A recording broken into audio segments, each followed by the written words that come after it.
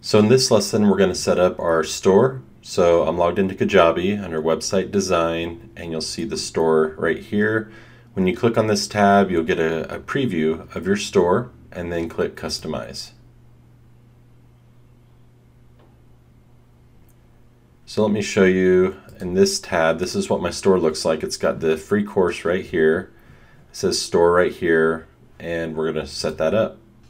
So on the left hand side, we've got sections. We've already set up our header and footer in previous lessons, and in this lesson I'm going to show you how to set up the hero, which has store, so the text right here in the background image, and then our offer storefront.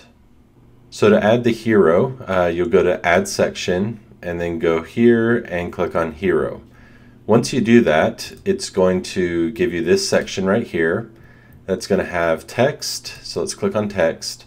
In this case, I set it to 8 columns. I could set it to 10 columns.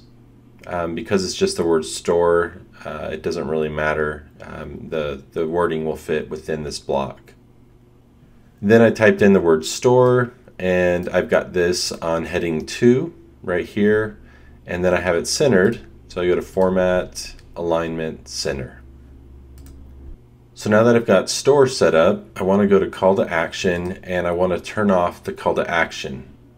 So when you first install a hero, it comes with a call to action, so you just uncheck this box right here so there's no call to action.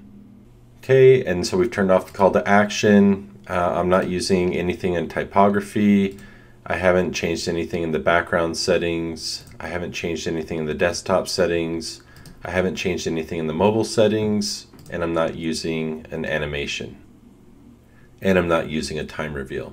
So once we have this all set up, let's click the back, and you'll see we're still in the hero section, but now we want to set the background under section settings.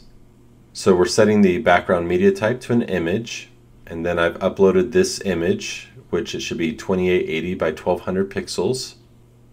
I've got it set to center, and then for the background color, you click on this, and then you can choose, let's say I didn't want any background color, I could just do transparent.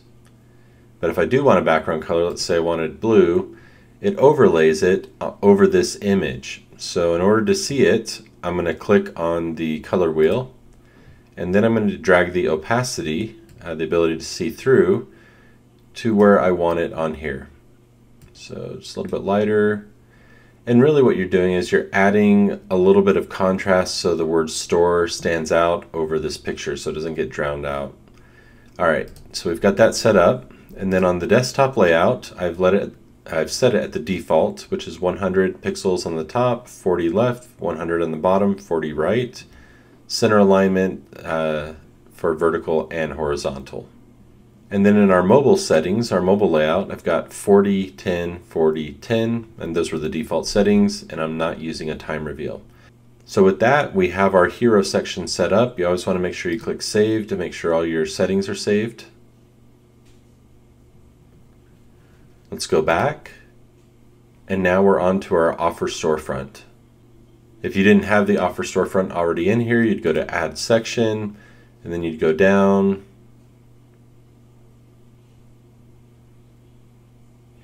Under offers and pricing, you have offer storefront. Okay, let's go to our offer storefront, which is right here.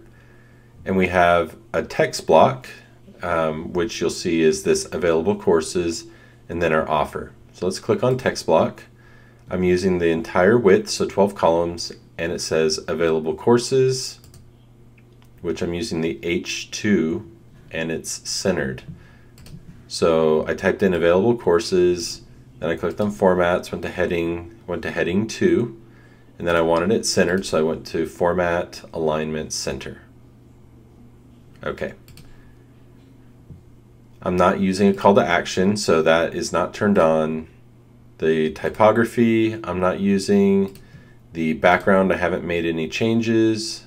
The desktop layout, I haven't made any changes. The mobile layout, I have not made any changes. I'm not using the animation, and I'm not using the time reveal. So we've got the text block now set up. So now we want to set up our offer. So let's click on offer. Now I set it to 6 columns, so as soon as I have another course available, it will shift this over to the left and have another column on the right. So then I would have two available courses that would show side by side. So the next thing I need to do is I need to choose the offer. So you just click this drop down, and then it's going to give you access to the different offers that you have available. So let's say I wanted to add this this offer at $297 instead of the free offer. So now it adds it in, the $297 offer. In this case, right now I'm only offering the free course.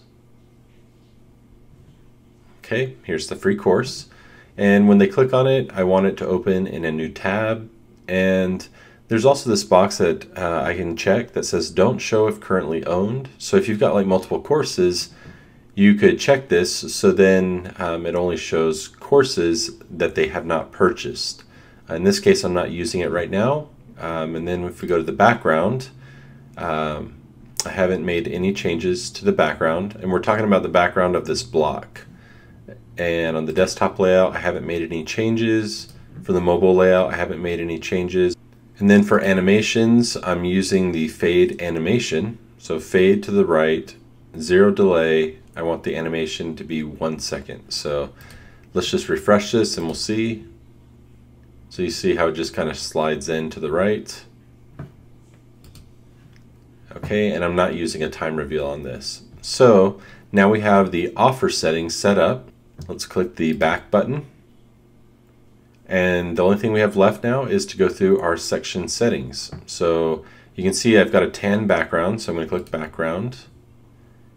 And then right here, I've chosen tan, where if I chose a different color, for example, like purple, it would make the whole background purple. I'm going to leave it at tan.